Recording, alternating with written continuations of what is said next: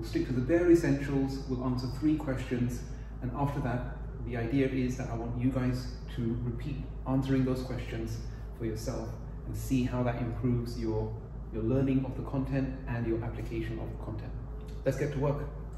First question, why are polysaccharides needed? Now, there's 2 main things which is the difference. So in the previous video, we looked at monosaccharides and disaccharides.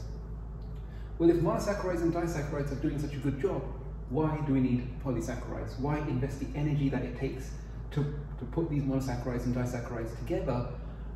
What added advantage is there to having these structures called polysaccharides? Okay, so the thing is, polysaccharides are great for storing monosaccharides. Okay, so we know that monosaccharides are useful, such as glucose, can be used to release or store energy that can be released upon carrying out respiration. So why don't we just store lots of glucose, right? So the point is though that glucose lowers the water potential. Every glucose, right, has to have lots of water molecules surrounding it. That means the more glucose we have in a cell, the more water the cell has to store, okay? And that can eventually lead to cells bursting. However, the thing about polysaccharides is, polysaccharides, right? So once I join lots of monosaccharides up and I make a polysaccharide, for example, something like this, this is polysaccharides. Polysacs are insoluble, okay? And because they are insoluble, they don't affect the water potential.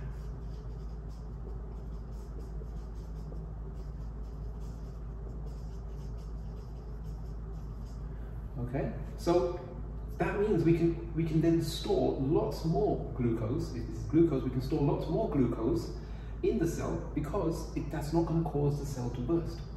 Okay, so the real importance about polysaccharides is they are a way to store lots of important monosaccharides in an insoluble form that doesn't affect water potential. Okay, and then the cell can have lots of glucose available in the cell as much as is needed to keep the cell with enough energy, with enough respiratory fuel to give the cell the energy that it needs to carry out its other processes. Okay. Polysaccharides can also form strong structures, okay? So they can be structural polysaccharides too, and we'll get to that point. But the key idea about polysaccharides is they're made of many monosaccharides joined up together with glycosidic bonds, and they form structures that are insoluble, don't affect the water potential. Okay, now let's move on. Our second question is, how are the structures of polysaccharides related to their functions? So we've done the overview already. We know which 3 complex carbohydrates we're going to hit. So let's just get straight into it. Let's go function first, okay? Because once we know the function, then we can start to link appropriately. Then the structure makes sense, okay? So what is the purpose of starch? Well, starch and glycogen, they have a shared function. They have a function that is similar, that is glucose, just put it this way, right? It is glucose. It is glucose storage, okay? That's the function of both starch and glycogen. Though remember, because starch is in plants, or glucose storage and release, well, okay. Glucose storage and release. The release part's important because it impacts or it affects the kind of organisms that can be supported. Okay, so let's look at starch. Starch has 2 parts to it, doesn't it? Right? So starch has 2 structures: amylose, amylopectin. But they're both made of alpha glucose. Okay, alpha glucose, remember? Something like this. OH, and the OH at carbon 1 is down. Okay, so alpha glucose. Just As a reminder, it's made of alpha glucose.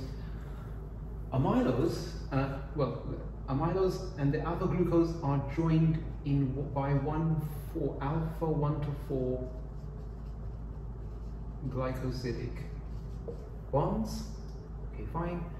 And because of that, it causes the glucose molecules to be joined in a structure. The polysaccharide is coiled.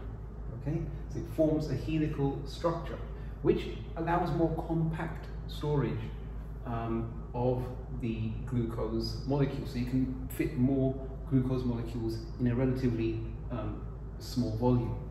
Okay, so what are the advantages of this structure? Well, it can store lots of glucose.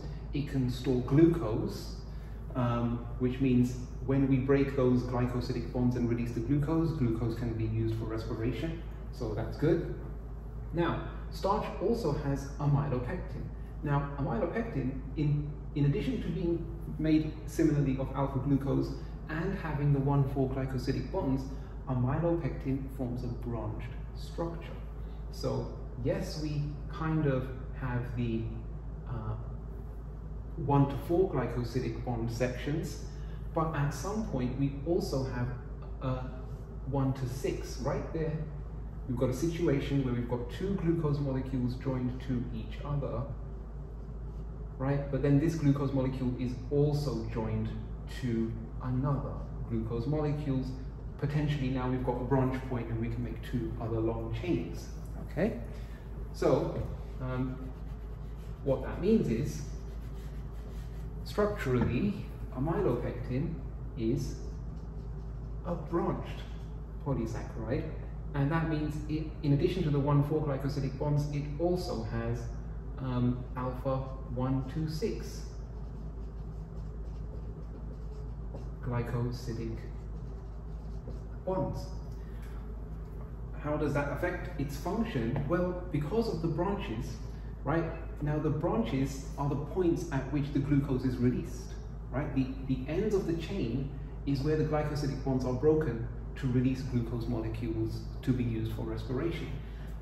But amylose has one long chain, so you can only remove one amylose at a time, one glucose molecule at a time in amylose. Whereas with amylopectin, because you've got multiple branches, you've got multiple points at which you can, multiple end points at which you can release the glucose, so the glucose can be released more quickly. Okay, so glucose released more, glucose can be released more quickly. Okay, all right. We'll now go on to glycogen, all right? And we'll also make a note here that this is in plants, okay? And glycogen is in animals. Glycogen, it is made of alpha glucose, okay? So it does have alpha 1 to 4 glycosidic bonds, but it's branched as well. So it also has alpha 1 to 6 glycosidic bonds as well. But in contrast to amylopectin, glycogen is very highly branched. Okay, there's fewer residues between the branch points.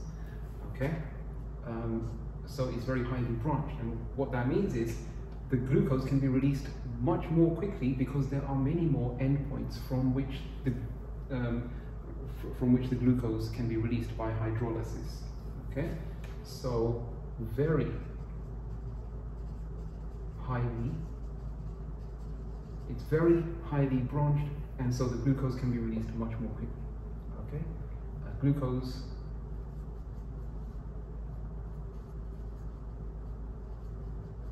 released even more quickly, okay, or the rate of glucose release is even higher than in amylopectin. Make sure that you're very clear about what you're saying. Okay, if you call this very quick and that very quick, it doesn't make the contrast. So make sure that you're making that contrast. Okay, and just let's remind ourselves that the reason why glycogen has to be releasing glucose even more quickly is because glycogen is the storage form in animals. So animals, you know, they're moving around, they have muscles, they have nervous system, they use more energy, they are homeostatic, they can control the body temperature, which takes energy. All that energy needs ATP. ATP needs to be produced much more quickly, and so glucose needs to be released much more quickly in animals than it needs to be done in plants. That takes us to cellulose. Now, cellulose is not energy storage. Its function is very different. It is structural. It is a structural carbohydrate. It's not a storage carbohydrate. And therefore, its structure is going to be very different. Okay? First things first, it is made of beta glucose. So if we just quickly remind ourselves how beta glucose could be different, it's got the same kind of the ring structure, and we still have a CH2OH there. But in beta glucose, at carbon 1, that OH group is up there. What that means is when these beta glucose molecules are joined to each other, every other beta glucose is inverted. Oops.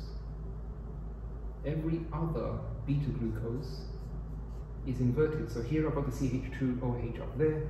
Here we'll have the CH2OH down there. Right? We'll have the glycosidic bond up here. Right, and then here we'll have the CH2OH up there again.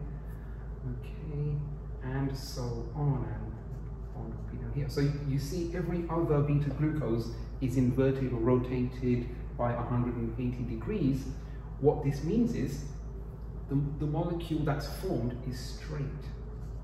Okay, this forms straight molecules. And we should mention the bond here, which is beta. It's still 1 to 4 carbons being joined, but it is beta 1 to 4 glycosidic. All right, and it produces straight molecules in contrast to the other ones, straight and unbranched. Straight and unbranched molecules. Long story short, because these molecules are straight, because they're unbranched, different molecules of cellulose can come up very, very close to each other and line up with each other, close enough to form hydrogen bonds and cross-links between adjacent molecules. And what we get then is a very thick bundle of cellulose molecules forming a very strong structure made of many cellulose molecules that are lined up next to each other, each attracted to the next one by hydrogen bonding and cross-linking, okay, and which gives it its high tensile strength. Okay, so that's structure related to function, and then we move on. Now look, remember, the point of this is not to explain every single thing. If I'm going through anything that's not making sense, you must go away and do that research, ask someone a question, get the help, okay? But once you've understood, this is how you need to make sure that these things are being stored in your mind effectively, and then you can prove to yourself that you can reproduce it. All right, let's move on to our third question, which is, what are the similarities and differences? Welcome to the world's most mash-up Venn diagram, okay? Here we have starch, glycogen, cellulose. This is how, it's a good way to represent how we need to be thinking about this. This is potentially, we could be asked to compare starch to glycogen, we could be asked to compare glycogen to cellulose, we could be asked to compare starch to cellulose, we might even be asked to compare between amylose and amylopectin and so on, okay? But this is how we can work. So anyway, in here we'll put the unique things, where they overlap, we'll put the overlapping concepts, okay? So let's begin. What do they all have in common? They all are made of glucose. They all are connected by glycosidic bonds, okay? and they are all insoluble. Okay, now let's think about some of the differences. What is the difference between starch and glycogen, right? So what is unique to starch? What is the difference between starch? Well, starch has unbranched amylose. That's its unique thing, right? But the overlap between starch and glycogen is that there is a branch. They both have a branched component to them, right? In terms of glycogen, the branching is high, right? So glycogen, you can say, very highly branched. Starch, there is branching there, but you can say moderately branched. Yeah, cellulose, kind of unique, no branching whatsoever. No branching. Does cellulose have any overlap with glycogen? I mean, apart from that, nothing really. Cellulose and starch, I guess cellulose and starch have the plant thing in common, that they both belong to plant, but functionally they're very different. Cellulose, well, again, starch and glycogen, they have function in common.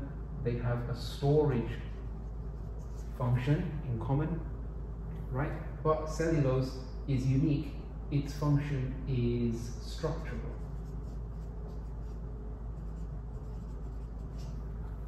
Okay. Cellulose also, it is beta glucose, so it's the only one that has that. So it's made of beta glucose. It has beta 1 to 4 glycosidic bonds. Starch and glycogen, they both have also alpha 1 to 4 and alpha 1 to 6 glycosidic bonds in common. Okay, you see how I'm doing this?